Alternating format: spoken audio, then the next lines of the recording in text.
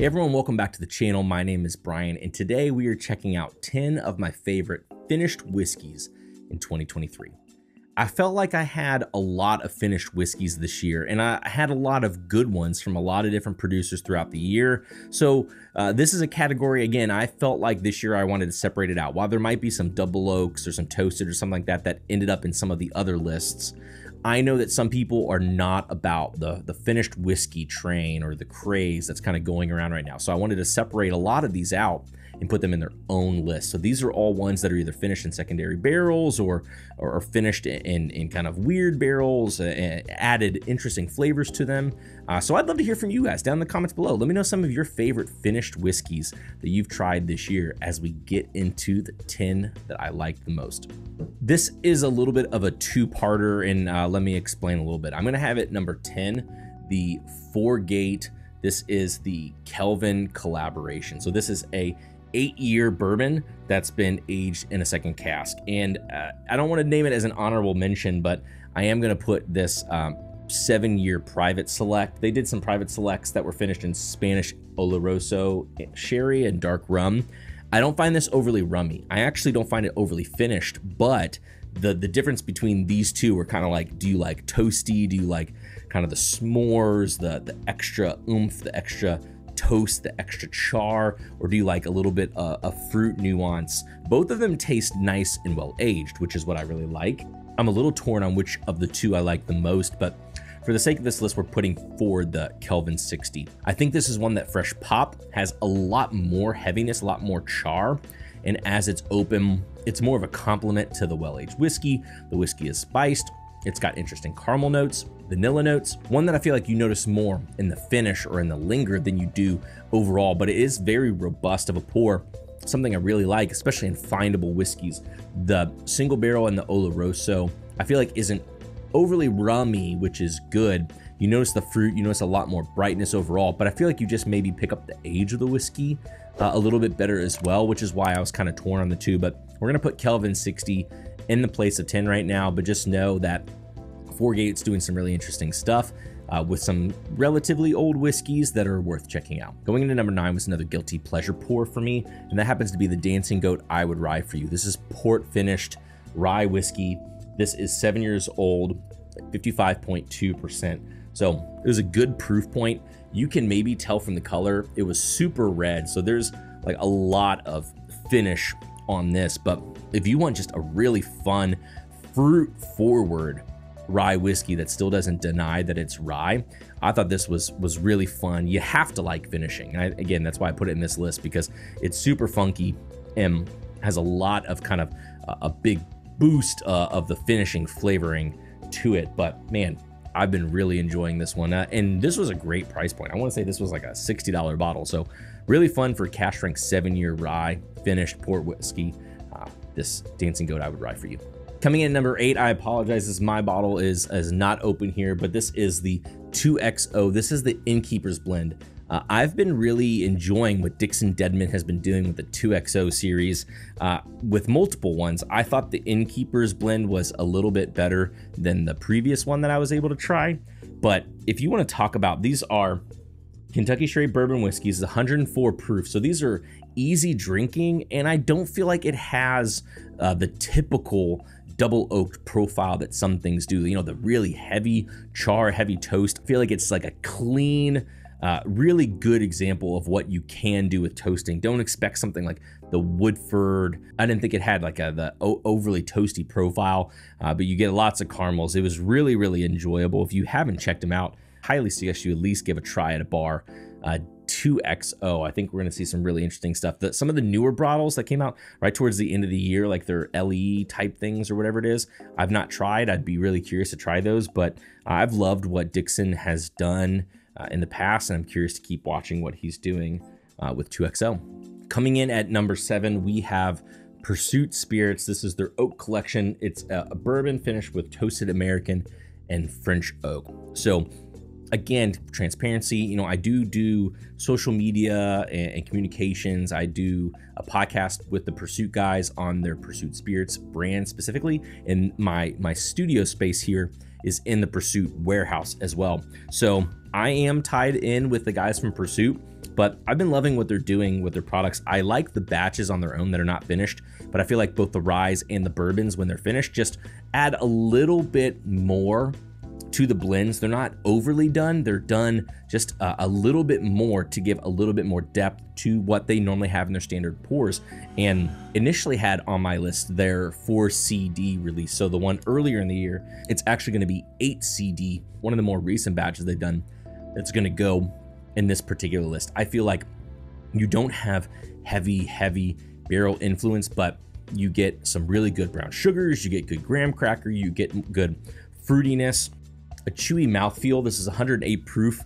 I feel like it drinks kind of right at or a little bit above, but for an accessible bourbon, an accessible price point, I feel like it's a really well done blend. Having familiarity with the brand and thus knowing like where the components come from, I love trying these blends and being able to taste some of the best qualities of where they're bringing these products from. So they're distilling from Tennessee and New York and Kentucky that are making up this blend. And man, I just really think this is a really well done blend.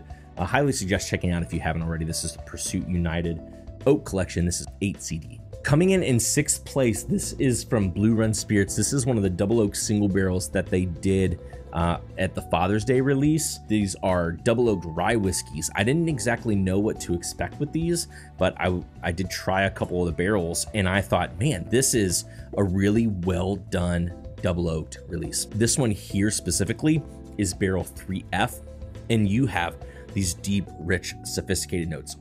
Lots of leather, kind of a soft, dark chocolate ganache, oak. I mean, just really well drinking while not having like the deep oak notes. It has great toast notes that aren't necessarily the thick, heavy barrel char. It's not necessarily bringing tons of spices. I honestly wouldn't have known this is a rye if it didn't say that it was a rye whiskey. I feel like it drinks sweet and it drinks kind of mature and sophisticated. Great cigar bottle. This is a great, just kind of end of the day, you want to step up your game from like a Woodford double oaked or Woodford double double. This is kind of in that similar camp, a delicious bottle. That's the Blue Run double oak rye. We really kick things up here as we crack into 5. This one is 146 proof. This is an insane a bottle here. This is from River Roots, 13-year bourbon, finished, I want to say 6 years in port barrels. This bottle is hazmat through and through. It will fill every part of your mouth. It will dry out. It is so intense. I think that this one actually does really well if you add a couple drops of water, but if you don't, get ready for an attack on the palate, challenging all of your senses. Really old, really oaky, deep, thick, almost not moving port finishing here. Really intense, interesting flavor. It's kind of hard for me to drink a little bit at times, but I've poured this out for several different people and they've really enjoyed this bottle. I enjoy this bottle. It's such a bruiser of a pour. This is the River Roots 13-year single barrel finished in port wine. This bottle came out closer to the end of the year, but as soon as I tried it, I said, this is awesome. I love this product. This is the Toasted Fiddler Wheated Bourbon. So I want to say this is 51% corn, 45% wheat. Again, just a marshmallow, creamy, very delicious drinking pour. I know that I'm not the only one who's been talking about this bottle this year, but for someone who was not necessarily like all that versed on the Fiddler series, I've been having some really enjoyable Fiddler bourbons this year, but these toasted ones are really well done. I like the bourbon more than the rye. I think you saw the rye on my rye list this year, but I think this is a really interesting wheated bourbon. I think it's really interesting toasted bourbon. This is just a really great bottle. I hope you have access to one of these. Really good price point too.